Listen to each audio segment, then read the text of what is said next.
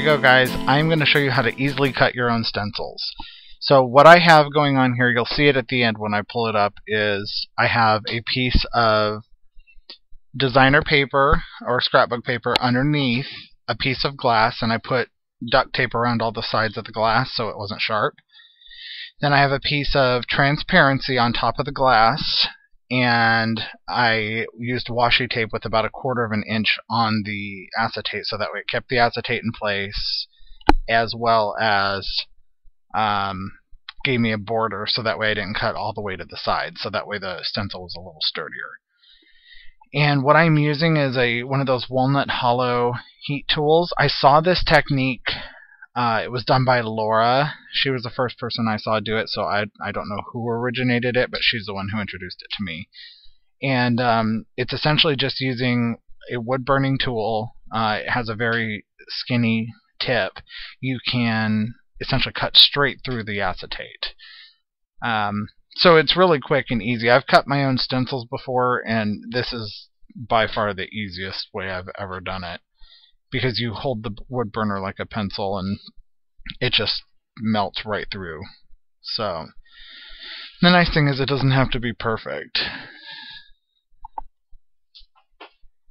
So sorry if this is a little bit long. I don't cut the whole thing on camera for you. I cut most of that out. So I just wanted to show you how I went about doing it. I just traced around all of the edges.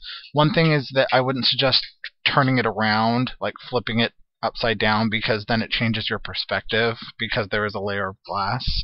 So it might make it a little bit wonky if you do that. So I'm just peeling up the washi tape now, and as you can see, it left a border around the entire stencil. And then I just used the washi tape just to pick up some of those stray pieces.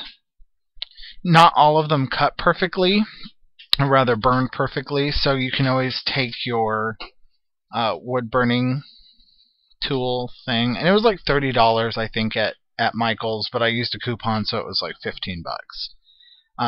So you can use that to touch up any areas that you may have missed. So then you can see as I take everything off, there was the piece of paper on the bottom, the piece of glass which was a picture frame from a thrift store, and then again just duct tape all around the edges just to keep the sharp edges away. And I just wanted to show you how this looks. So there's my design in yellow. I just used a piece of scrap paper.